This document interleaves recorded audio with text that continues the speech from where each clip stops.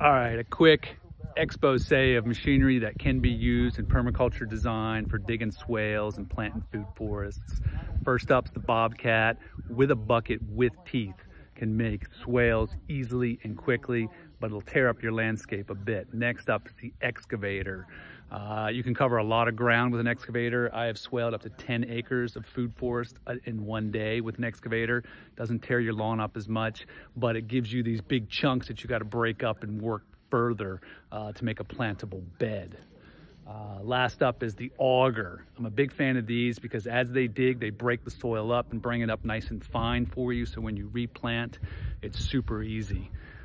So a lot of times machinery will help augment, your extensive permaculture and edible landscapes. So don't be afraid to use machinery for good.